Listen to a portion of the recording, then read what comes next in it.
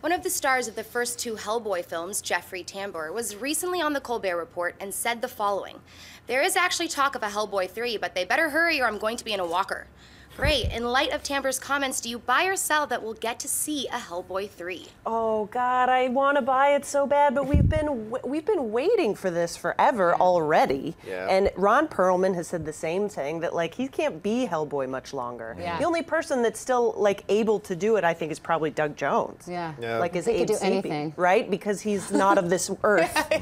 And oh God, I want to buy it so bad, and I've given up hope. Yeah, I gotta sell it. I mean, Del Toro himself said it perfectly when he said, look, if I'm gonna do Hellboy 3, it's gonna be a $200 million movie. Yeah. Because of what I want to do with it. And there's just no studio, when you look at the box office results of Hellboy and Hellboy 2. Yeah. And I like both those movies very much, especially the first one. For me, it's got a very special place in my heart.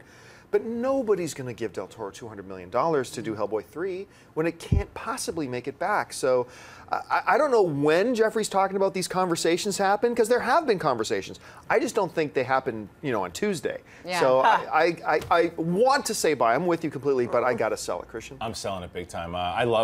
Both of them. I actually like two, almost a little more than one. I love the first two, but for everything you just said, from what I heard, Del Toro said it wasn't going to happen. I remember back in the day too. So it's just, if he's saying, if they bring in somebody else to do it, I don't want to see a third one. So it's Del Toro's project, so you have to do it with him. And maybe Tambor was just kind of saying it, kind of goofing around, but it's not going to happen.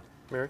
Yeah, I sell it for all the reasons that have been mentioned. Also, maybe the only way this could ever really happen is if, for some strange reason, somebody sees how well Pacific Rim 2 does and the big budget that they're giving him and says, oh, well, maybe, but I still don't see how this is happening. And conversations, like you said, are conversations. It's not like people are busting out deal memos and starting to sign on the dotted line. You have to do the math. Pacific Rim 2 isn't going to come out for another few more years, and then you've got another long while before and then he's going to want to move on though and too he's from doing doing stuff. Things, right? but even he produces a lot of stuff. But if he's doing Pacific Rim 2, Yeah. and then he does Hellboy 3, it's like Del Toro is the type of guy you want to see him do more than just the same types of movies. Let's see something new. Like, he wants to do a lot of stuff. Yeah, I want another movie like Pan's Labyrinth. Yes, any day of the week and twice on Sundays. But also, let's not forget too, a lot of the comparisons to Pacific Rim made a lot more money than Hellboy or Hellboy 2 did, so it's a little bit of a different story. Hey everyone, if you liked this video, click that thumbs up button